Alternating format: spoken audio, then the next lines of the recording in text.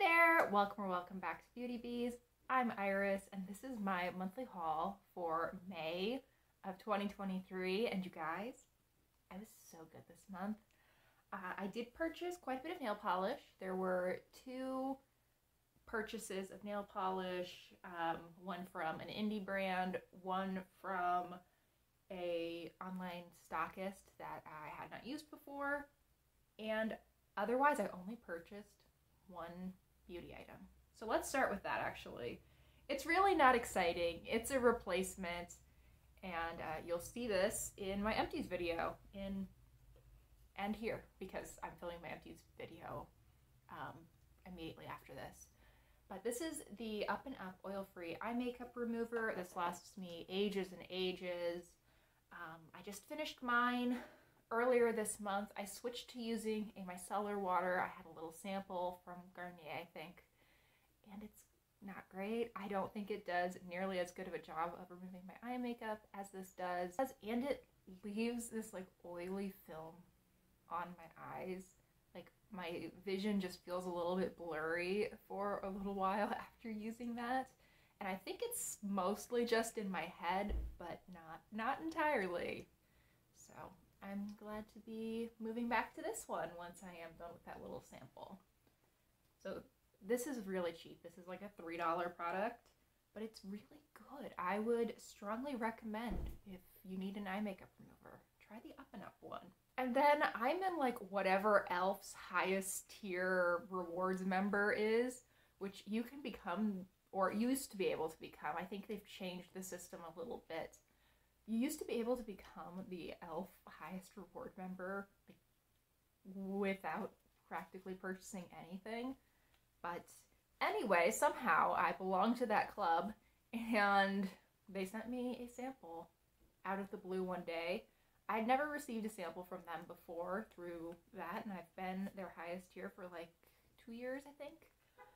But I received this little sample of the Youth Boosting Advanced Night Retinoid Serum. Haven't tried it yet, a little bit afraid to try retinoid serum because I'm already very sun sensitive. I mean, I can go out for 8 to 10 minutes during the summer with a hat, and if I don't have sunscreen, I will be pink. And I don't need to add to that, but I'm also really curious. So we'll see. I might save that until a little bit later on, maybe like fall, winter. I might be more willing to try retinols and retinoids.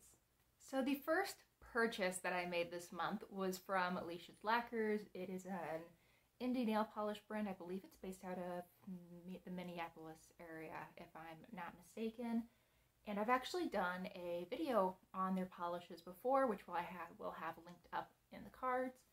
Anyway, I did that a couple of months ago. I decided to try some additional polishes. So what I ended up doing was I bought, I think, 3 individual polishes, which we'll go through first. So first up is the one full-size polish that I purchased. This is a sort of emerald green that goes to blue and purple multi-chrome nail polish called Riverfront Rendezvous. And let's see, here it is swatched out. It is stunningly beautiful. I wore this in 3 coats by itself, not over black or anything, and in most lighting that I can get on camera, it glows this like beautiful emerald green, but you do get a lot of purple, a lot of blue.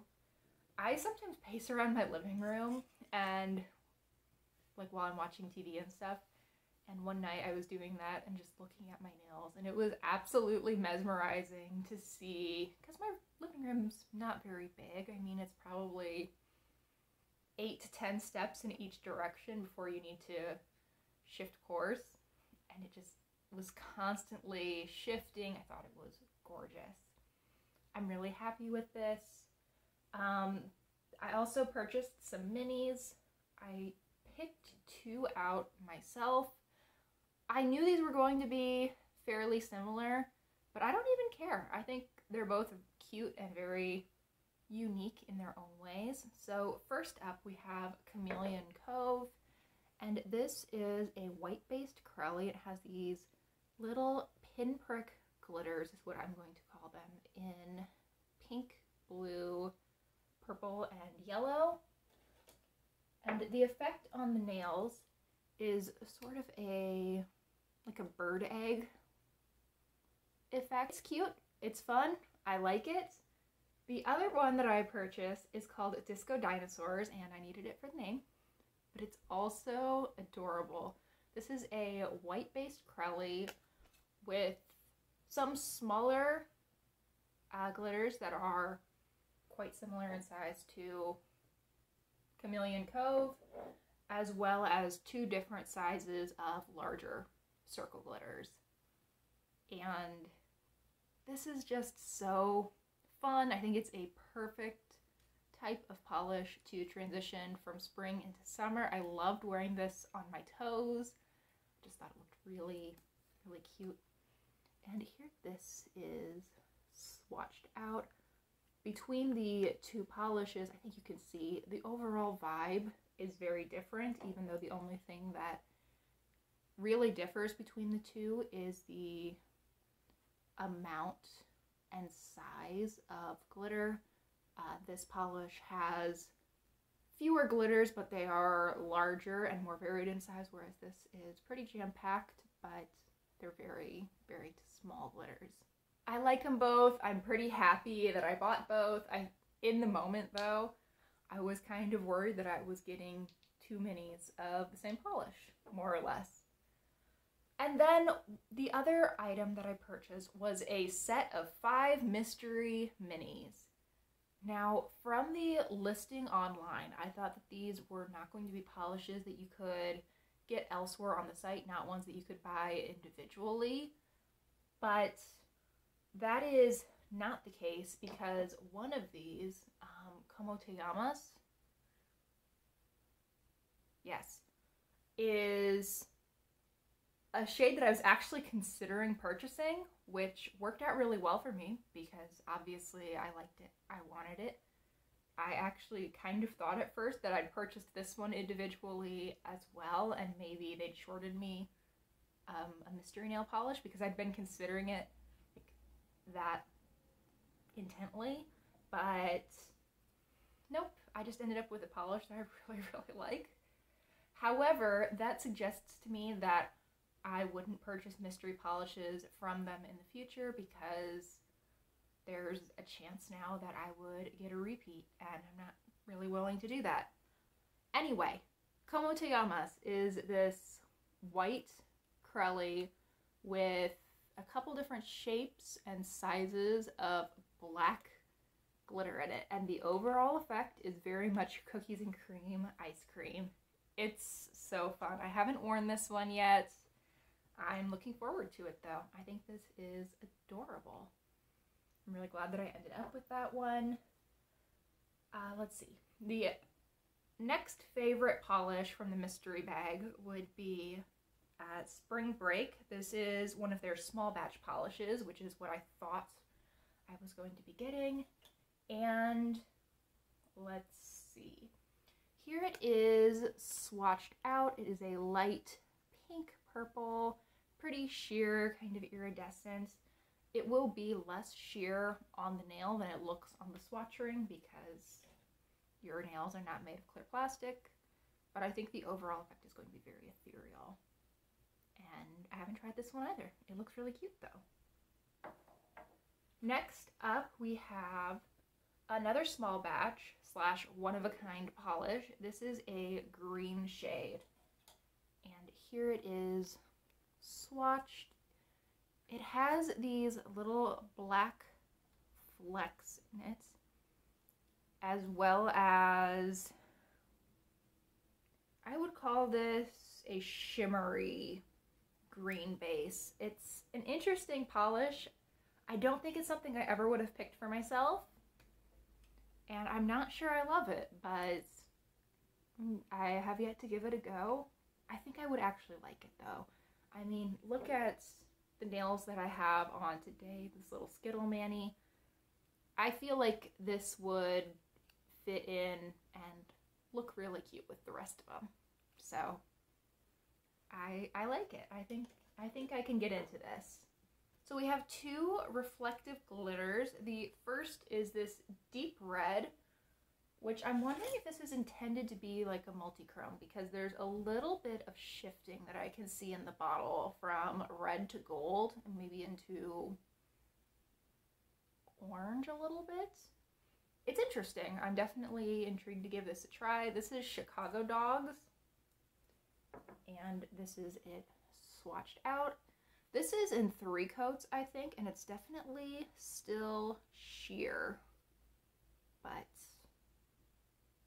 maybe it would look a little bit better over black. I can still see that red shimmer glowing away. So again, haven't tried it yet. And then the last one is Accidentally on Porpoise, and this is a gorgeous blue reflective shimmer, or reflective, ooh.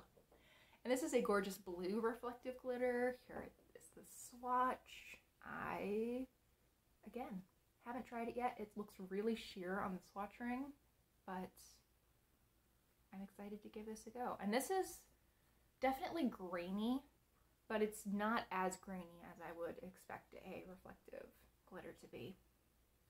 Compared to some of those, it's practically smooth. Okay, so that is what I purchased from Alicia's Lacquers. Then from Sleek Nails, which is a stockist that has a lot of indie brand nail polish. It has sort of the bigger indie or boutique brands like KB Shimmer and Cirque, and I don't know if it has ILNP. I won't swear to that. But it also has a lot of the mainstream brands. I purchased 3 polishes and a top coat. So let's talk about the top coat first. I purchased the KB Shimmer Clearly on Top, and I chose this one because I've heard Mediocre Manny's, I'll have her channel link below, she talks about this sometimes, and she said that it doesn't smear her nail art the way that a lot of other top coats do. And that's a problem that I have consistently, is that I try to top coat my nail art and I just end up with a mess, even if I feel like I've waited so long. Even if I really have waited 45 minutes, an hour after applying my nail art, I still somehow end up smearing it. So I'm hoping this fixes my problem, because if this does fix my problems, I mean, this was $6 and I used some kind of coupon code to get like $5 off 30, I think. So I hope this works, because that's cheaper than the Sally Hansen top coat that I use that smears things when you work it out per milliliter. So fingers crossed that'll work out for me. And then I have 3 polishes. So first up is a KB Shimmer polish. I bought this one as much for the name as the color. This is called Chroma Chameleon, and that song, Chroma Chameleon, has been stuck in my head since like early February, it feels like. I love it. I don't know why, but it's really been on my mind the last couple of months. And I thought this looked so pretty. So the base of this color is sort of a fuchsia pink, and then it's a multi-chrome, so it shifts to olive. I see quite a bit of gold in it too. I think this is so pretty. And here it is on the nail ring. I think this is going to be gorgeous. I just received these yesterday, so I haven't had time to try them out.